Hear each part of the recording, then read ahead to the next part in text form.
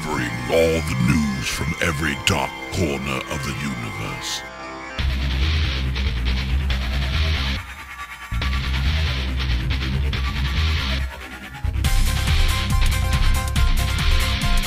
SliceofSciFi.com.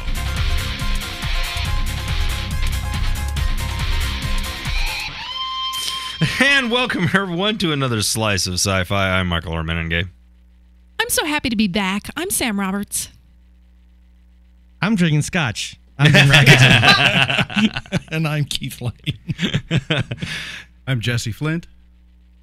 Megan's here. Yes. And Jesse made it all the way up from Florida just to see us. You may know him from the listener feedback show as Used Hair.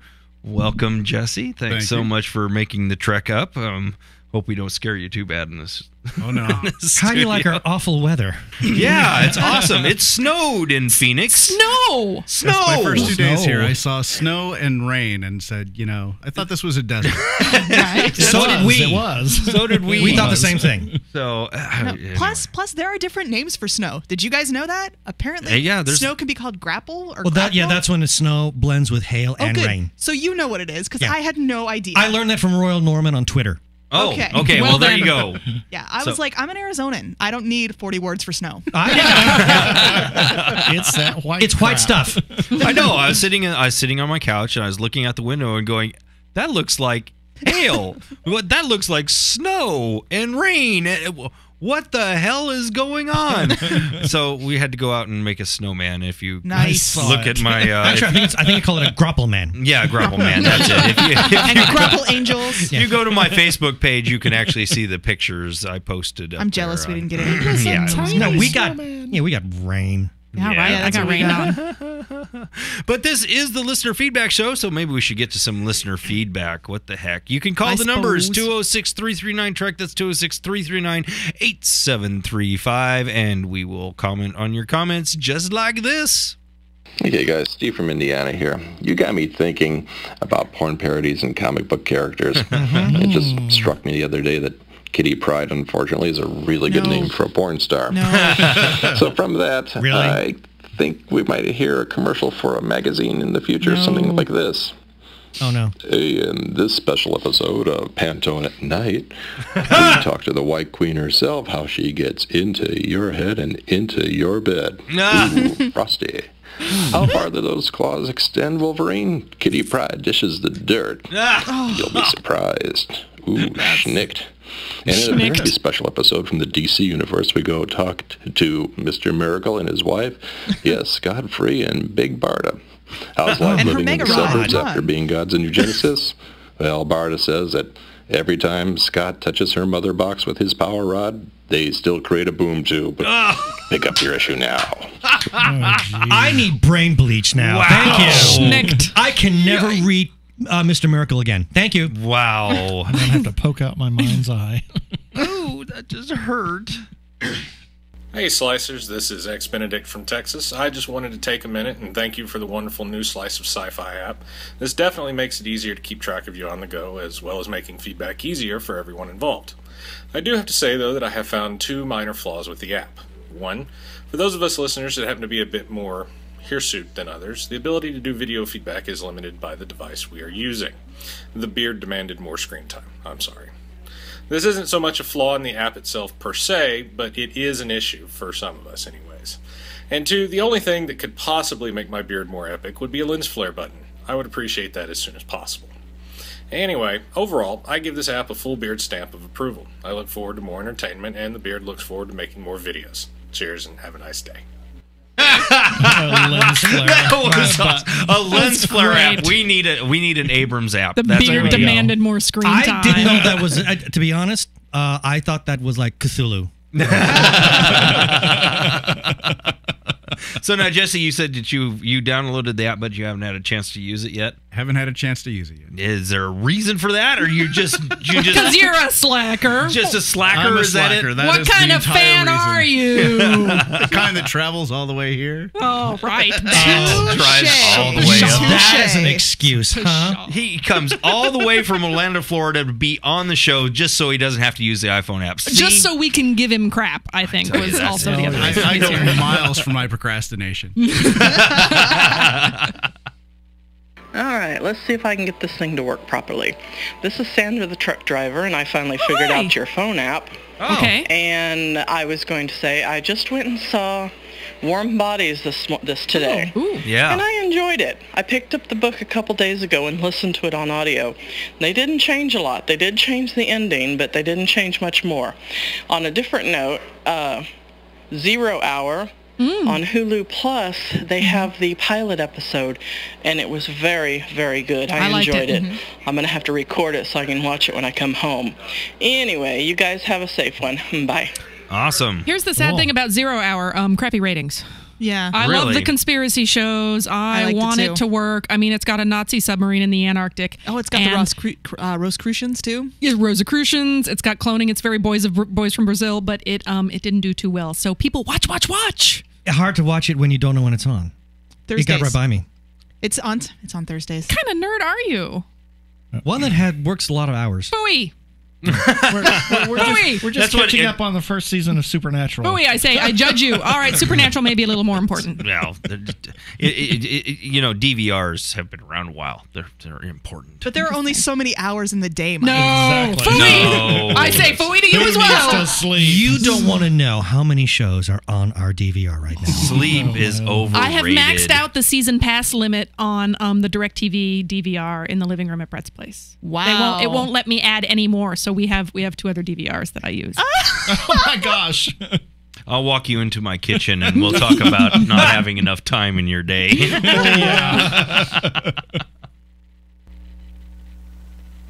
Hi guys, Amanda in East Tennessee. Just watched the latest show. Really liked it. The hospital series that Stephen King did on TV was Kingdom Hospital, and you guys forgot 2 other TV series that he did for TV. One with It, with Timothy Reed in it, or Tim Reed, and the other was Rose Red. Now that one scared the heck out of me. Anyway, really excited that I'm going to be possibly sending you another video. So, yeah, I can't think of what else I was going to say, so I'll see you later. Bye. Okay, then. That happens to everybody. Yeah, that's right. You're like, what? Camera fright. There you go. Do want to clarify that Stephen King's It was a miniseries. Was that the one with Tim Curry? Yeah. As Pennywise? Ooh. Yes. That was disturbing. Yeah, it was pretty freaky. The Stand was also on TV, but I think it was. But that was another miniseries. Yeah. Right. Yeah, there's a lot of Stephen King stuff that did make it to TV, but. Hey, Slicers, with all the talk about the new Star Wars movie coming out and people mentioning that Ford, Hamill, and Fisher have all been signed to reprise their original roles, I have a question. Yes. What about Billy D. Williams? Oh, we can only hope. Can you really do a new movie without Lando Calrissian? Right? Billy D. Not as huge, of course, as Fisher, Hamill, and Ford, but certainly he played a key role in 2 of the films. I don't think that's going to be a problem. It's not like Billy D. Williams is doing a lot right now. Yeah. But the question is, does he want to do it? That's he better? True. Well, what about Chewbacca? Well, yeah. I don't know. We're going to have story on this later on this week, but a little bit. I think this is going to be pretty epic, really. Mm-hmm. Well, we have not heard the last of the casting news. That's for sure. Definitely not. Hey, Slicers, Rincewind here. I haven't been in touch much lately. I've been doing wedding stuff. I still consider Sedona the root cause for this, by the way. My fiance has this weird idea that the guy should be at least somewhat involved. This brings me to today's challenge to the Slice staff and listeners. We're looking for genre music suggestions for the recessional. Andrea is one of us, so she's on board with the idea of a tune that will make all the genre nerds in the audience smile. So what should we play that is genre? Celebratory, but not too over-the-top dramatic. Let me know if anyone has any ideas. Thanks. Wow. So not too over the top dramatic, just leaves out the Imperial March then. I was thinking my the go-to. end of New Hope. Yeah, end of New Hope. Well, that is very celebratory, and also if you want something that's kind of very lyrically romantic and beautiful, Ilea's theme from Star Trek: The Motion Picture. Ooh, yeah, that's not bad. Ooh, any of the Star Trek. Any of the Star Trek. Well, anything stuff. that Jerry Goldsmith wrote. Oh, yeah. Absolutely. So we're not going to say the themed Enterprise. Because No. Jerry Goldsmith didn't write that. No, we're not. not that. Not that crap. No. Toto from Dune. That'll be there. You go. That's what you want. Or maybe like happy Toto. music, like maybe like the Hobbit theme from the Lord of the Rings movies. It's like happy, celebratory, because Hobbit's like good party music, right? Like somewhere in there has to be. But Or if you want something that's kind of majestic, the Gondor theme. Yeah, the wedding theme from Flash Gordon by Queen. Nice. You know, that'll work. That I like that. That's The money. performance from the blue chick off of Fifth Element. Yes. There you go. That's a good one. That would be amazing. That's actually the It's from an opera. That's an mad opera. scene It's the from mad scene from Lucia. Yeah, Lucia. Yes. So, I mean, it means that she has just Content-wise. killed her husband. Content-wise, Right. So- you don't necessarily want the translation at the wedding. No, but it's a beautiful piece of It music. is gorgeous. And it would definitely work. All right, so but I'm sure there's plenty we haven't thought of. So Oh, yeah, there's lots. Get on that app and get your feedback in for Rincewind, folks. Hey Slicers, this is Trampus with a bit of geek parenting. So I recently bought the Buck Rogers series and have been watching it with my kids, and my oldest son has really taken to it. You know, I was kind of wanting to share with them some of the shows I watched when I was a kid. And so as I'm watching this, you know, a few things I noticed. First of all, the resemblance to Battlestar Galactica. Exactly. Oh, yeah. It was much more obvious than what I remembered. It's Glenn It's Larson. also campier than what I remembered. yeah. Oh, But truly. that's okay. I like the good cheesy fun. And you know, the computers just really strike me because the show seems to be a bit of a cautionary tale about computers, and at the same time I'm looking at them, I'm like, boy, did we really develop computers differently than what they thought was. Oh, yeah. Although I gotta wonder, do you think that Dr. Theopolis is getting it on with Siri? Hello, I loved Buck Rogers. One of the first interview I ever did for Slice of Sci-Fi was at a Comic-Con a few years ago, and it was Colonel Wilma Deering and Buck Rogers. Oh, Aaron Gray. Aaron Gray. Yeah. They And were Gil Gerard. And Gil Gerard. They were so fun. They were a hoot and a half. And growing up, I watched it a lot. I mean, Colonel Wilma was fine, but I wanted to be Princess Ardala. She had all the outfits with the big shoulder pads, and she was bling. She was evil and hot. And You wanted to be evil and hot. I did. I don't know. Evil and hot. That's awesome. And she had all the best clothes. It's interesting. He brings up something interesting though. We talk a lot about all the things that sci-fi in the past has gotten right about tech and the future. We never talk about what it got wrong. What it got really wrong. Right. You know, I don't have anything right off the top of my head, but I know there's a ton of stuff. So here's the thing, right? I read an article with, I think it was William Gibson, where he was talking about people are always like, ooh, you know, you predicted stuff. He's like, really?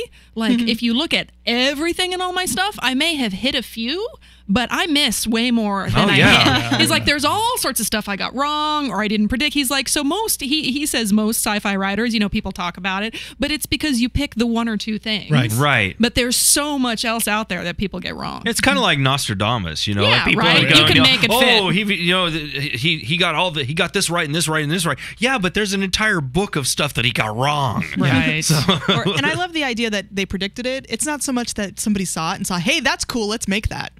Right? Well, it may have, although there is a lot to that. chicken egg. There was a lot of that, though. I mean, you have to admit, I mean, there is a lot of inspiration that comes from sci-fi that has it does filter into the tech that we see these days. Absolutely. But there's a lot more that just doesn't work the way that they think it's going to work. No. So it might be something interesting. If you guys have some interesting ideas on this, use your iPhone app or basically call the voicemail line. You know the number is 206-339-TREK. That's 206-339-8735. What do you think Sci-Fi got wrong? Really, really wrong. And I'm sure that somewhere the app somehow appeared in Star Trek. Oh, I'm sure it did. That's on Martin's page. Nigel Blackwood on Facebook, if you haven't checked it out. Oh, fantastic. Hey, Slice of Sci-Fi, Crazy Joe here. How you doing?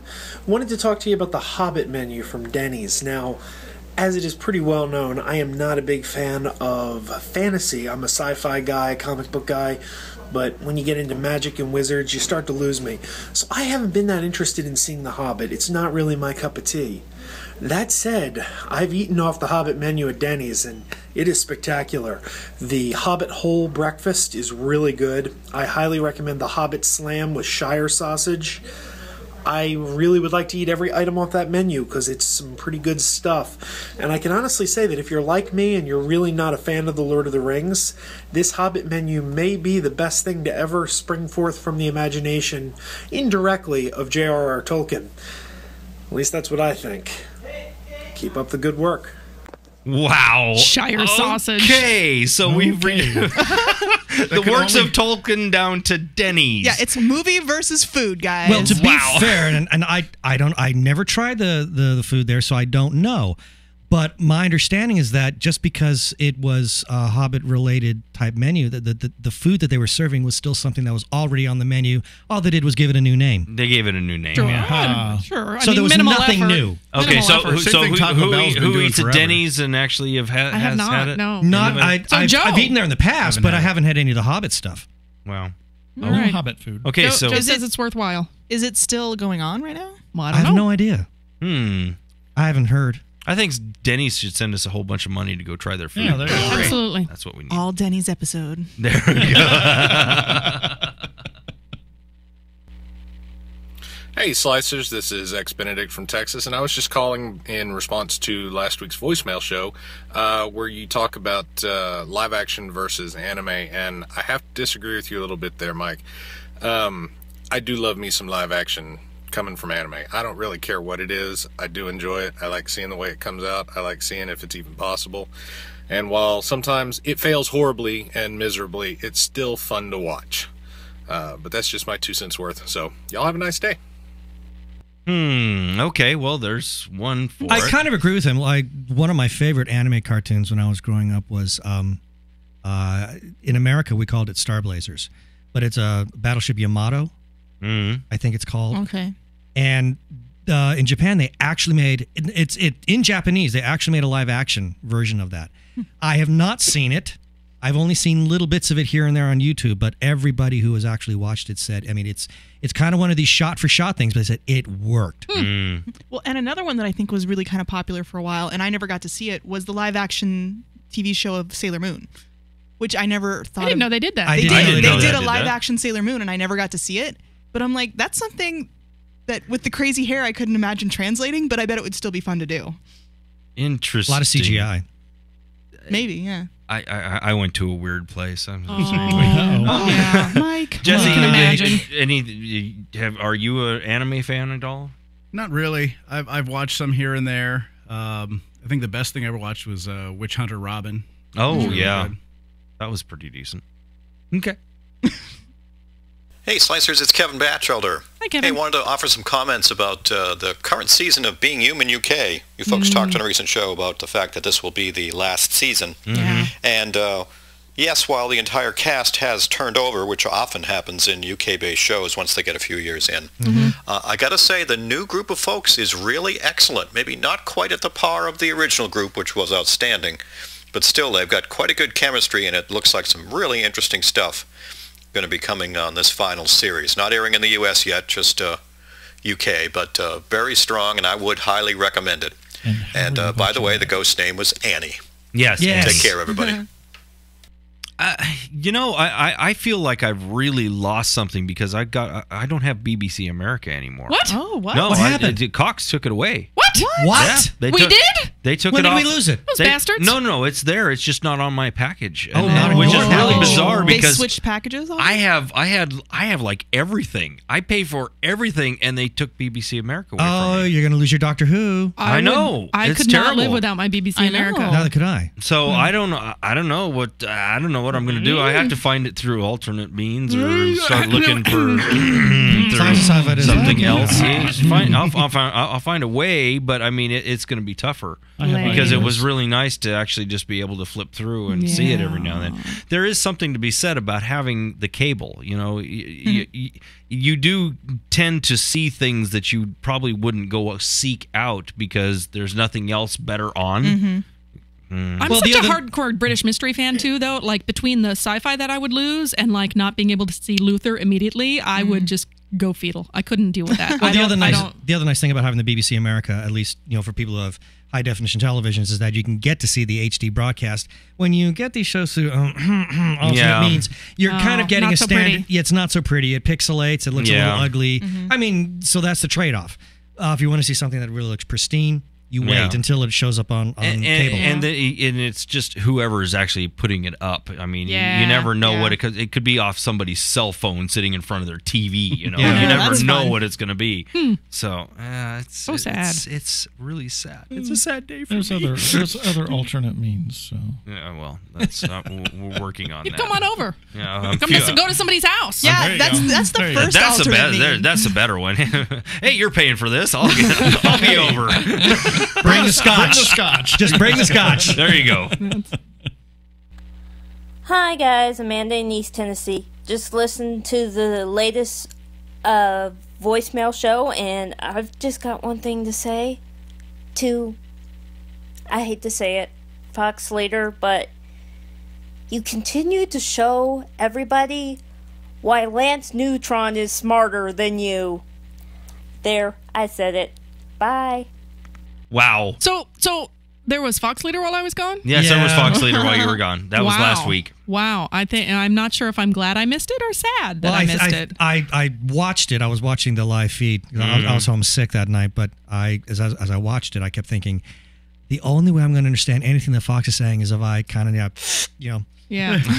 Then I might figure out what the heck he's talking about, because it was stream of consciousness like I've never seen. In small doses, like when we get him like every few months, he's really entertaining to me. And I think when he was regular, it was more of a problem. So I do think maybe Amanda's maybe right. Yeah, a little bit of Fox goes a very long way. It does at that. Hey guys, Crazy Joe here. How you doing? Just listening to the last voicemail show, and you were talking about Dial M for Murder in 3D, and the question was posed, was that originally shot in 3D? And the answer given in the studio was no. I could see why you would think that. Let me explain.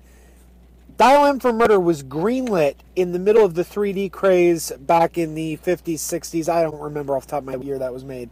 But 3D was the big thing at the time, and the studio insisted Hitchcock had to shoot the movie in 3D. So it was shot in 3D.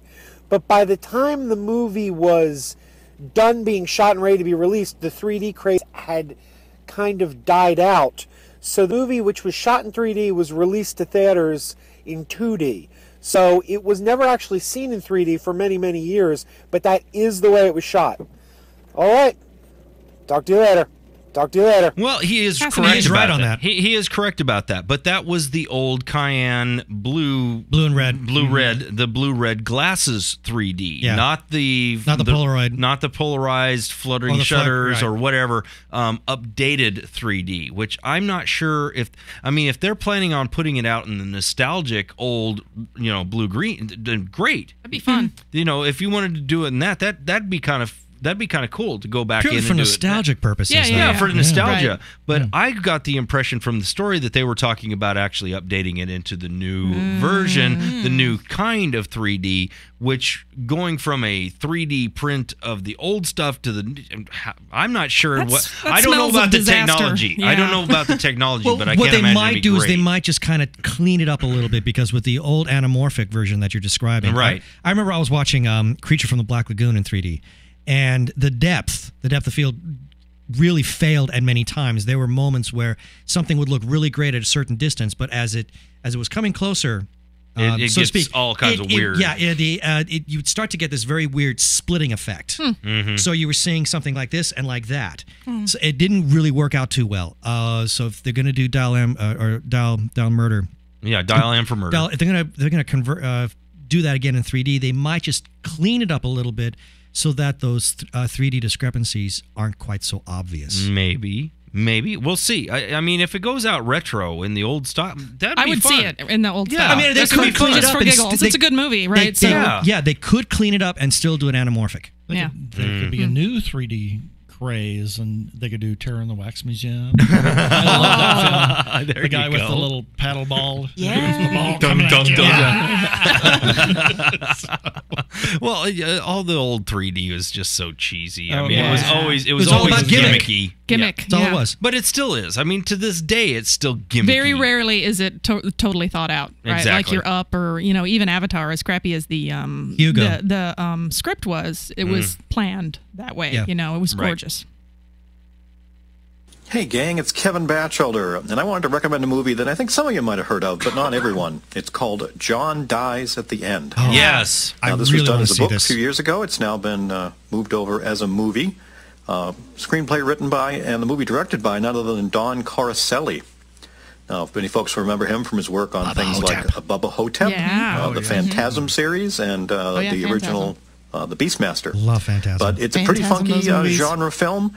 I'm not sure if it's a great one, very honestly, but I got to tell you, I'm very much looking forward to watching it again. It's the type of movie you probably won't grasp the first time around. One person, one of the reviewers said that trying to sum up this movie is like trying to wallpaper fog. It just can't be done. So definitely worth a look. You want to support some small cinema type thing, not big budget, certainly the kind of thing to take a look at. It's in limited theatrical release right now. But it is available via all the video-on-demand services, iTunes, Amazon, your cable company, and coming to DVD in early April. So definitely worth a look. Probably best watching it after you've had maybe a couple of beers or maybe some other type of substance that alters your perceptions. Just saying. All right, take care, gang. Very cool. Definitely going to check it out. I really want to see it. Yeah, I do too. What I want is some Sweet Leaf, I think. The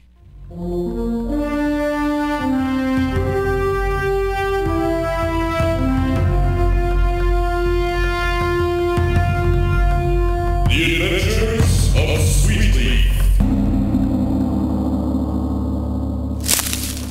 Geez, I'm tired of walking. I know that stupid gnome gave me a bum horse on purpose. It can't have been a coincidence it had a shoe blow out just as soon as I was outside of the castle. He ought to have his gnome butt out here walking with me. I really don't like the looks of that bridge. I guess I shouldn't have voted against that last tax hike for road repairs. Hey, your mother wears chainmail. Huh? You're so stupid you think a broadsword is for fighting broads with. What the? Who are you? And where are you? I'm right here. Are those your ears, or are you just tired of flying? Why are you insulting me? Because I'm a troll. So? Well, that's what trolls do. Hang out in chat rooms under bridges and insult people. You don't look like a troll. Oh, yeah? Those big teeth and all that hair, you look more like a werewolf to me. Look, you knew this was a low-budget tale when you started telling it. The casting director couldn't afford a troll. He couldn't afford a troll? Nah, he spent all his budget on the princess. She's a real hottie. Oh, yeah? Yep, damsel of the month and everything. You gonna rescue her? That's my mission. I hope you have some better armor than that to do it in. Why? Is the dragon that tough? Not for the dragon, stupid. The princess. I hear she's into clinky sex. Chainmail gets her hot. I think I can handle that. Now, why don't you move so I can get on with this journey? Nope, I'm supposed to stop you. What do you mean? Look, it says right here in the script. So it does. And then I keep you up until dawn and you turn to stone in the sunlight. Well, that's all different now. What do you mean? I'm not really a troll, so I won't turn to stone. Instead, I think I'll just eat you. But that's not in the script. Not my problem. This is your story. Yeah, well, could I see that script for a moment? Sure, here. You got a pencil on you? Yeah, here's one. There, that should do it. Should do what? Take care of my little problem with the, troll on the bridge. What'd you do? I just added a hole in the bridge. What, Lenny? Ah! That wasn't so hard now, was it? Hello, Slicer. Super Scotty from Canada. Just watched the last few episodes of Fringe, and this is my cry face. Oh, yes. Yeah, it's a weeper. It is, definitely. It was. You know, I threw that in there. I know it's kind of old, but I threw that in there because I'm really digging rewatching Fringe on from the Science. beginning. It's awesome. Isn't it amazing? Well, and not only that, but I mean, Science is rerunning them, and it's cool. Mm-hmm. It's cool to be able to see them still. I miss Anna Torv. I know. Oh, I was just thinking. I don't know why I thought of this, but if they ever did Valkyrie from the Thor series, she should totally play Valkyrie. She could. Oh, she could. Yeah. Wow. Right? That's spot on. That's that. Oh. Yeah. Oh, another good idea. Great idea. Yeah, we never stop doing that. Hey guys, Amanda in East Tennessee. Just wanting to let you guys know that Walmart is doing the pre-sales of BioShock Infinite. If anybody's interested, they've got it for Xbox and PlayStation. Very cool. And I've been seeing that a lot of those games are coming out. Yeah. So, do we have 1 second to pimp Absolutely. the Vulcan poll? Absolutely. Go for it. So, what did you say, Megan? It's called Pluto Rocks? I think it's called PlutoRocks.com. Oh, good. Ben will know because he voted. They've discovered there's a new moon for Pluto that they're taking a poll to see what people want to name it, and then it's going to go before a committee. Mm-hmm. And currently, the leading vote getter, because Shatner's been pimping it, is calling it Vulcan. And the cool thing about that is that it's traditionally named after mythology. So it works totally on two fits. levels. Yes. It does. So go vote, because the voting ends, I believe, on February 25th. Because how cool would it be to have a celestial body called Vulcan? That's right. It would be very cool, and it would be in our solar system. Yeah. That's what's even cooler. So definitely, we will have the links on our website at sliceofscifi.com, of course. And you can go there and check it out if you don't already know where it's at or you haven't seen it already. Shame on you. Yes, but hey, that's going to do it, I think. Is that it? Yeah. That's it. Any final thoughts, Jesse, our esteemed guest in the studio? Wow. There you go. Well, never been esteemed before. No, fine. Okay, you're He's just been steamed. broiled and cooked, but never esteemed. Yeah. How about sous vide? Sous vide. Sous vide. Sous vide. Nice. Fancy. Someone's been watching Food Network. That's right. It's all about the Food Network, baby. Sous vide and the anti-griddle. Yeah. Hey, Hell's Kitchen is coming back really soon. It's in March. I'm so happy. Did you watch the prison one? I did not. No, I have Gordon not Ramsay seen in that. prison? No. No, I have not seen that yet. All right, we're going to done. Talk to you later. Bye.